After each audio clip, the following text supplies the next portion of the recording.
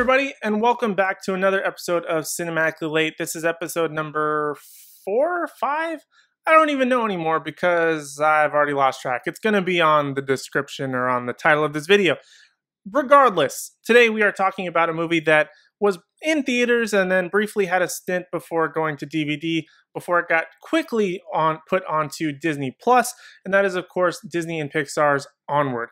Now, this one had a bit of an interesting going about, as it was put pretty quickly onto video on demand. One of the very first, especially on Disney Plus, the actual very first to hit that platform with this COVID-19 situation happening.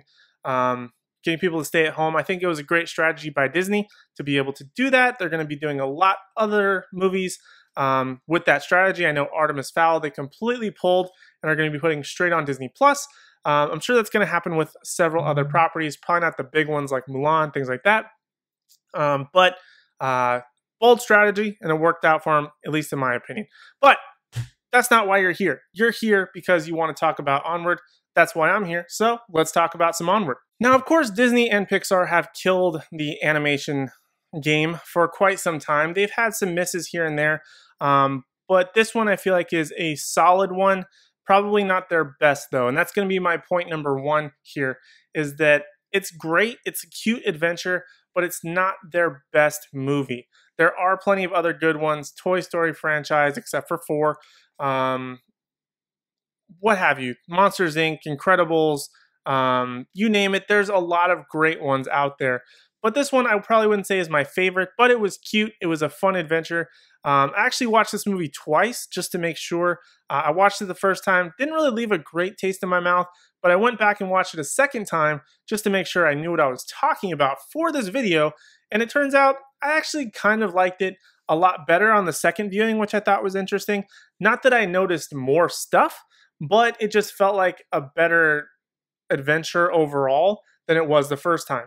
Now, the first time I watched it by myself, second time I watched it with someone, so maybe that's what it was. I could sort of bounce more the emotion. It was more of a shared experience versus the solo watch. Maybe that's what it could have been, but I definitely enjoyed it, got a lot more out of it on the second viewing than the first.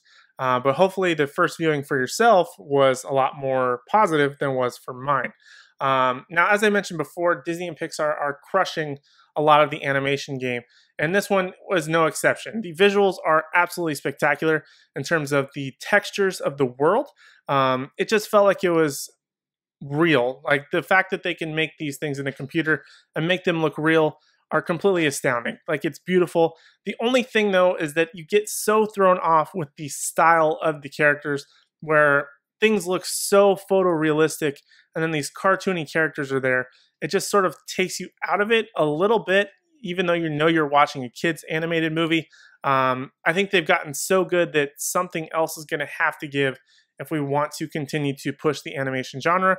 That's not necessarily a negative against the movie, just in general that it looks a little cartoony in terms of characters, but still overall visually stunning. Let's see what else. Point number 3 is that this movie, I think, in a negative aspect, to its credit, felt very Shrekky, if you know what I mean. Like, it's got a lot of good stuff, but it felt like it's been done before. A lot of like that medieval stuff, themed things, or like fairy tale type of things, dragons, elves, you name it, centaurs. Putting them in a modern setting felt kind of Shrekish. Especially in comparison to like a Shrek 2, like when they go to like the Hollywood area. I don't even, Far, Far Away was the name of it in Shrek, where like they show modern versions of like, say, Starbucks, or I don't know, I don't even remember what's there, like Versace or Burger King, whatever, you name it. That kind of translated here as well, with like maybe like the name brand of like a soap, or things in the background, like maybe their phones, or just little pieces of technology or things like that that may have translated from like the olden days to modern times, that just felt like it was kind of ripping off or plagiarizing a little bit of previous properties. But it's kind of hard not to do that, especially comparing the 1 and 2 in the long run. But I was just hoping for more out of it overall in terms of the story. This is point number 4, I think. I don't even know anymore. it'll be on the card thing in the bottom. I was just hoping for more out of this movie. I felt like it was a good adventure, but they just hindered on so many things that are so tropey, especially in the Disney genre, especially with like the parent being dead, or having to go on a certain quest or obtain a certain thing, or these even the moral or the lesson of being like it's not what you expect, or maybe have different expectations. I'm not sure what the lesson may be, but it always feels like it's repetitive. There's always a dead parent or somebody who's about to die or is dead. You name it, there's a lot of that stuff happening in Disney, and they just continue to beat that horse, and it's been long dead. And I just wish they would have gone a different direction with it, because I think they did have a really good idea with the dad, and bringing him back for a day. I didn't like the fact that it was his legs. Maybe if it was like he had been his spirit or his I don't even know, his consciousness could have been put into something ridiculous, I feel like that would have been a better movie than watching a pair of legs with a glowy top, midsection, waist. I just bit my tongue. Oh, sorry about that.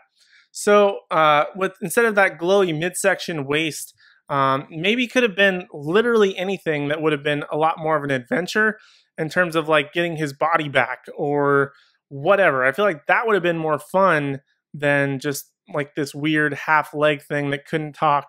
And then the moral being at the end, him not getting to, spoiler alert by the way, talk to his dad, and instead it's his brother, who had more of an emotional moment that we never got to see.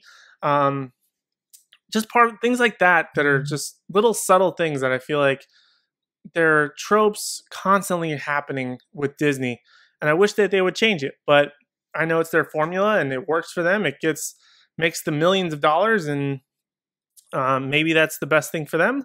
But I feel like they should go in a different direction at some point. I don't know what the case may be down the road for them, but oh man, I would really hope to see a different formula for at least a little while, especially with something as cool and with a great idea and a concept like Onward, where there were like these medieval things in modern times. I thought that was phenomenal. And I even talked about it in my trailer review or reaction, whatever you want to call it, that these legs were going to make us cry. And I feel like that didn't happen, but the connection between the brothers is what really hit home. More than anything else. And I feel like the mom just kind of got the raw end of the deal for the most part, because she was basically a single mom and like crushing it. And I feel like she got the raw end of the deal part of the way. Just different things like that. I felt like they could have really improved and tightened things up and made it a lot better movie, and probably had a lot better reception. I don't know what the reception on this was, but I'm pretty sure that it wasn't not been pandered as the greatest Pixar movie of all time. I haven't certainly heard that, and I'm sure that's not the case, because as of watching it, that was the case. But do I recommend watching it? Absolutely. It's a great movie, a lot of great fun visuals, a great great adventure. A lot of it was fun. I liked the dynamic between Chris Pratt and Tom Holland's characters. I did feel like, however, the Chris Pratt character could have easily been replaced by a Jack Black, and it would have been the same exact movie. So if they couldn't have gotten Chris Pratt and they could have gotten Jack Black, it probably would have been the same movie for the most part. I just feel like they were very interchangeable in terms of their personality for this. And I feel like that probably would have been the better fit. But Chris Pratt still did a good job. Tom Holland did a great job. It has its problems, but it's still worth a watch.